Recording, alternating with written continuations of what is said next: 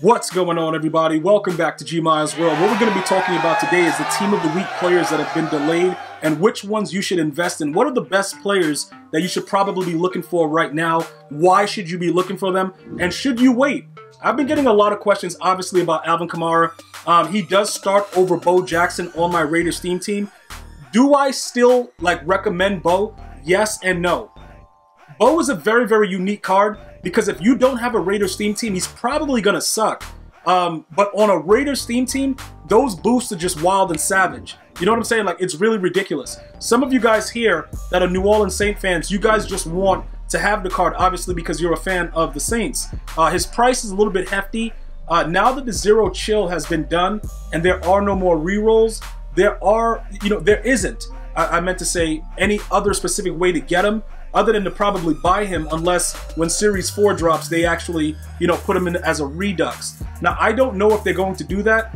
Probably more than likely they will. There is a lot of bunched up content that's going to be coming out. So for those of you guys that are no money spent players, write NMS in the comment section because we're going to have a lot of stuff that's going to be going on that's going to put a lot of coin in your pocket based on what they're going to have to do.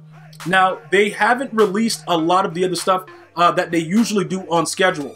Some of you guys spoke about the rivals. It's different things that they usually do to give the no money spent players other ways to get, MUT coins and earn free players. Now, they did do a good job with the chill factor.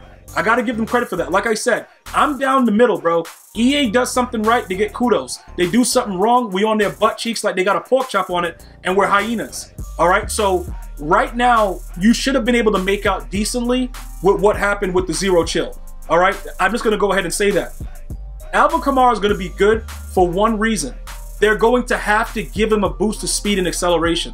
Now, on a regular team, remember, I am Raiders team. He's going to be 98, 99, more than likely, because they have to give it to him. He had a 6-touchdown game. He's going to have to get it, right? Do I recommend going after him now?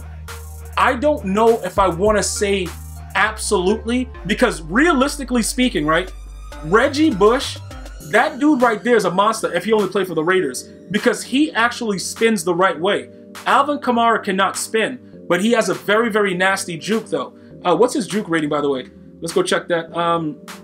Juke move 95. So he has a very, very dirty, juke move side to side with the right analog stick.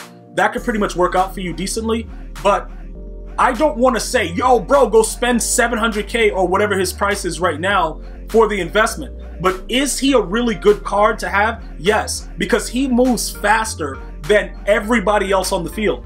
And it's weird because he will get caught from behind, but his lateral movement is really ridiculous. Just so that I'm kind of explaining to you thoroughly why he starts over Bo Jackson. He goes in there, he weighs the defense down, and then Bo comes in and just starts smashing everybody up.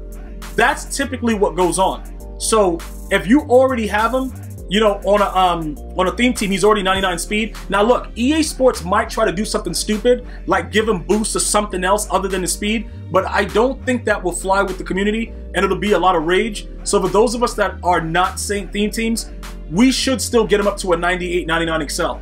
Just so everybody's aware of that, right? I'm gonna keep him because I think that he's good, although he can't spin. And spinning is so important in this game. If you got a player that can spin, and remember, the spin rating doesn't make any sense, because if that was the case, you would be able to, Barry Sanders would be the best player to spin with, but Barry Sanders can't spin. So we all know that. You know what I'm saying? So the spin rating is fake and doesn't make sense, but at the same time, we know the players that can spin, like Bo Jackson can spin, Reggie Bush can spin. Let me know if any of the other players that you have a decent spin, but those are just some of the running backs I know for a fact can actually spin. Now, when we go back and we look at Josh Allen, that is like the biggest talk of the town, because we had Josh Allen for a very, very long time, and he was a pretty decent quarterback. He handled business for me and all that kind of stuff like that. The issue is this, right? When he gets his other team of the week, or they hold him off and then give him a team of the year, would I be willing to part ways with Rich Gannon?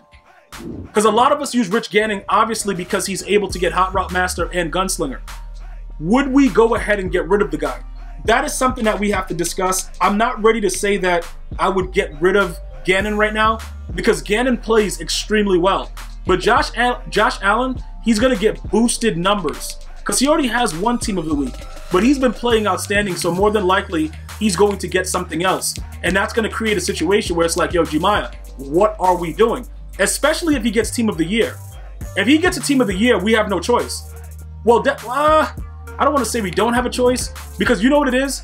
It's probably going to amount to the same type of attributes and everything like that. Like as far as like putting the abilities on him, you're probably going to still use 5, because Gunslinger is going to be 2, and then maybe Hot Route Master will be 3. You know, like if he unlocks it, you know what I'm trying to say. Like they're probably going to make him be able to unlock it. So this was his most recent card, I believe, when he had a Team of the Week in Week 9. So if you look at the numbers, he was already a 99 throw power. His short, mid, and all that stuff, and deep was kind of off. That obviously will go up. Now, the reason that I'm pointing this out for Team of the Week is because some of you guys still use Josh Allen. If you haven't used that 3 Herbert or whatever, most of you guys are still using Josh Allen. His boost to speed and his deep, mid, and short is going to make him a very, very good quarterback. But I also believe they're going to do something to try to sneak John Elway in the game. And he might also be a game changer. You know, obviously he'll be strong-armed and more than likely be able to unlock Hot Route Master as well. So that might be something we have to watch. But investing in Josh Allen right now, if you're a Raider theme team, I don't really want to say to do it. Like if you go get his power up or do anything right now, just prepare, because I don't really see a situation where, you know, most of us have power up passes just chilling, so we won't have a problem, you know, being able to bypass this. So his investment is not as ridiculous. Plus 90K, I don't know how many of us want to just buy these cards up. Like it don't really make any sense. If you're trying to make a profit, it's probably going to be through the sets that they're going to put out for Team of the Week and Team of the Year. I mean, when you know they have the segments of, you know, specialists, offense, and defense, you're going to be able to use a lot of cards in your binder to go ahead and do that. But this right here, I don't think it would make much sense.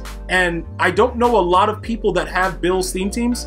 So it's like you would be putting him on a team that he doesn't go with, and then he also lacks those traits and those, you know, actual boost, because he's not part of the team that you're building.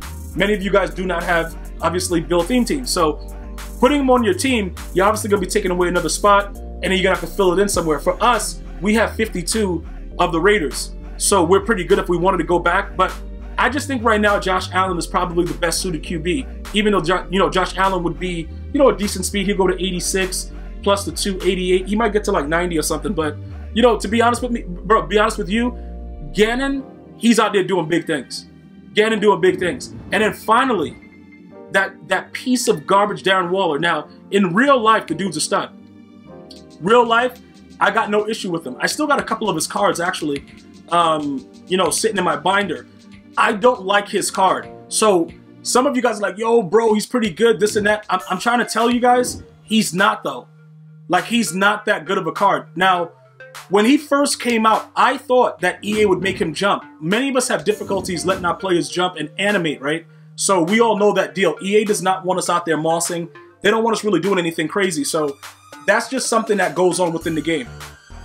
When you look at his numbers, he's going to get an upgrade no matter what, because he's been consistently over 100 yards all these weeks. So he's getting a Team of the Week. He's going to get a boost. More than likely for the Raiders, would he get the Team of the Year player? Maybe. You know, I think he, what do you guys think? I think he would, right? Like, he's probably been the best player on that team. I would assume. Well, Josh Jacobs has been pretty good too, but Darren Waller's been pretty good. So I would assume that he would get something. He's going to be getting a lot of stuff. He's a very, very unique situation, though. Some of you guys really like him. Some of you guys understand why I hate him. And it's like really, you know, really wild. We go back and forth about it. I stand by what I feel, though. I think he's a terrible tight end in this game. He doesn't move the right way. They don't let him animate. He's pretty much a middle linebacker on offense. He doesn't animate. Will he animate for a bum, though, that throws it into coverage? Yes, because EA wants that. But I'm just talking about logically clicking on, trying to get the ball. He's not very, very good at that. You know what I'm saying? Like, he's just not, it doesn't really work out. So I would not really go, it's very difficult to like really just say, yo, the dude's garbage, but he's not that good of a player in this game. Real life, he a stud. I want him on my team right now. Madden, not so much, because that 6'6" doesn't mean anything on the field. It means nothing. It means absolutely zero in Madden 21. We'll see what they do in 22, but they've done a horrific job of letting the bigger players go up and get the ball. So his investment would be very, very dangerous if you want to go that route. Because remember, he's a Raider and I'm not using him. That's how bad I think. Bro, he's so bad, I'm using other tight ends off other teams to avoid using this idiot. Because I know how he moves and he just doesn't do what he's supposed to do. And he has all the numbers. It's just for the fact that EA doesn't want him to be that good. Because if that was the case, he's so big and tall, he would just catch everything and just be wild. So they don't want that. So they make him a little bit worse than the other players. The funny thing is though, Jermichael Finley actually animates, jumps, does all that stuff at 6'5". What's the big deal with 6'6"? It's something really crazy about this game, and I just don't know what it is, and it drives us all crazy. But his investment will be very, very difficult because I honestly don't believe at this point they would prefer Darren Waller over Jermichael Finley. They just wouldn't. Jermichael Finley his numbers are ridiculous, and we all know he jumps and animates. So this is just to give you guys an idea of the team of the week. Out of those 3 cards that I named, and do me a favor, guys, name some of the players that you think are going to be getting team of the week over the next couple weeks, and then we'll do a video about that as well. I want to see what what players you think stood out and didn't. I know Tom Brady had a decent game. Drew Brees with a noodle arm. We had guys. Mitchell Trubisky even had a good game. There's a lot of you guys that are going to probably put out some wild names, but I want to hear what you guys are thinking. For the team of the week that's going to be coming up. As far as investing though, with Kamara, let's check Kamara's price right now because his price is going to probably, it's just something unique about the card. And I think the EA developers felt bad because over the last years, they gave him very, very slow cards. They never really were friendly about his ratings. But finally, they gave him a card that's good. So with this being the case, I don't really know if we're going to see that much of a decline. The lowest I saw his card for was 650. A lot of you guys snapped it up. I think I was doing a stream when we looked at it at 650. He just moves differently. And because he's a receiving back and he gets that backfield master for 1, I don't use it, but I'm just saying, like, he moves different. The dude just moves different. That's it. There's nothing else to really talk about. The dude just moves different. So if you already have this card, keep it. If you're looking to get it, 800K is a ridiculous amount. I would wait it out. But if you really want a solid running back, he does everything except for spin. Stop and go, his regular juke, dog leg, all kind of stupidness. He does all that really good. He just can't spin. That's the one thing that I hate about him. And he has a pretty good spin rating, by the way. I'll let you guys know this, though. Reggie Bush gets a new card. This guy is off the team. Look, I'm not a Saints fan, so I don't care about the actual card. I want the best card for the job. This guy would be gone immediately if they gave me a Reggie Bush with at least 97 speed. I'm not going back to the 49ers to make him 99 speed, but I know that Reggie Bush spins, so that would work. Eric Dickerson, Walter Payton, when those guys come out, we got to take a look and see what's going on with that. Look, having a player that does a natural spin is so key, and that's what I'm really looking for. But side to side, stop and go, quick, fast movement, this guy is really, really good. And he breaks a lot of tackles as well, so that's another bonus for that situation. All right, so do me a favor, guys. Jot down all the team of the weeks you think are coming over the next couple weeks, and then we'll go over it. I'll be able to tell you guys, this is a good investment, this is a good investment, this is not so good of an investment, and we'll go from there. I want to thank you guys and girls for watching. Hopefully you're enjoying the new year. Thank you so much for your love and support. Check out GmiasWorld Gaming right here on YouTube. Also, check out GmiasWorld Podcast right here on YouTube. I'm going to see you guys and girls next time. Enjoy your day. One love, y'all.